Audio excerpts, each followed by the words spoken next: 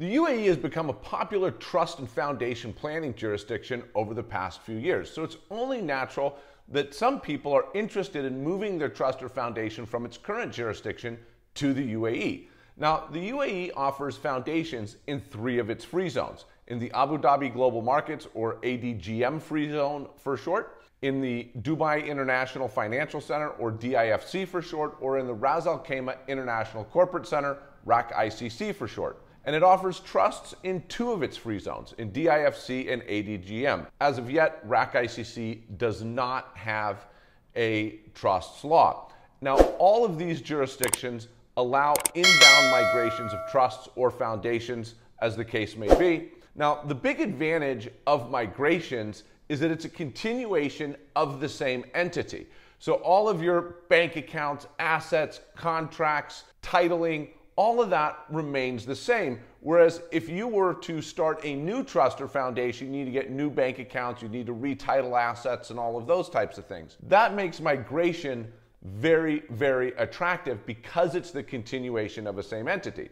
So if you're interested in migrating your trust or foundation to the UAE and you want to know if it's possible and how, the first thing that you need to do is verify that your current jurisdiction allows outbound migrations. If it does allow outbound migrations, then we'll take a look at what the next considerations are. If it doesn't allow outbound migrations, then you're kind of stuck. You need to set up a new trust or foundation and transfer the assets to it. Assuming that your current jurisdiction allows outbound migrations, the next thing we need to do is verify that your trust or foundation's governing documents allows for outbound migrations to another jurisdiction.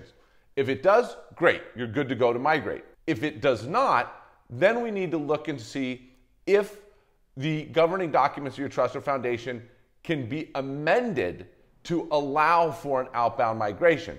If so, then you could amend your trust or foundation's governing documents and go ahead and continue with the migration. If you like our content, please don't forget to subscribe to our YouTube channel by clicking that subscribe button. We'd really appreciate it. And for more strategic tips on international tax and wealth planning, subscribe to our email list and follow me on LinkedIn. Links below. If it's not possible, then do your trust or foundation's governing documents allow your trust or foundation to set up other trusts and foundations in other jurisdictions and transfer its assets to that new trust or foundation? If so, great. Then your current trust or foundation could set up a trust or foundation in the UAE and transfer its assets to it. If your governing documents do not allow for that, then we need to look and see if your current trust or foundation can be amended to allow for it to set up a trust or foundation in a different jurisdiction and transfer assets to it. If so, then we can do that and you can begin the migration process.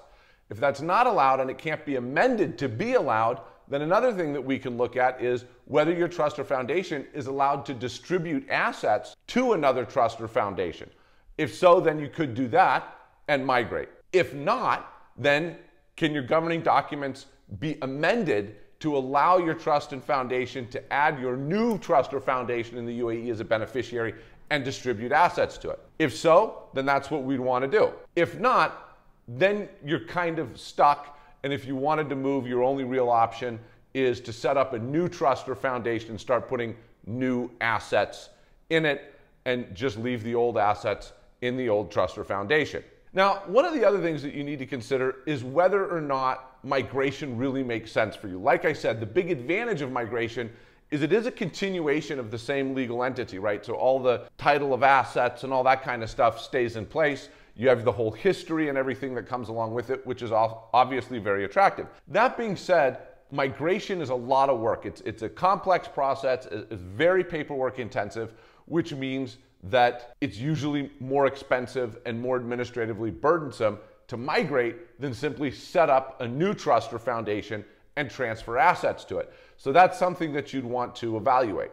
Regardless of whether you're going to migrate or set up a new trust or foundation and then transfer the assets from your old trust or foundation to the new trust or foundation, you're going to want to evaluate what the tax consequences of doing so is. An outbound migration may have tax consequences in the jurisdiction you're leaving. You'll want to evaluate what those are to make sure they're not overly burdensome and you can live with them. Also, potentially retitling the assets in the event you're setting up a new trust or foundation and transferring the assets from the old foundation or trust to the new foundation or trust, you'll want to make sure that you understand what the tax consequences are, if any, of moving those trust assets from your old trust or foundation to your new trust or foundation. If you're considering migrating your trust or foundation to the UAE or potentially setting up a new trust or foundation here and transferring your assets to it, we'd love to help. We've helped several clients do this already, and I think we have a good experience in helping people do this. We can help you evaluate if this is the right move for you. And if you want to gain some more information on trusts and foundations,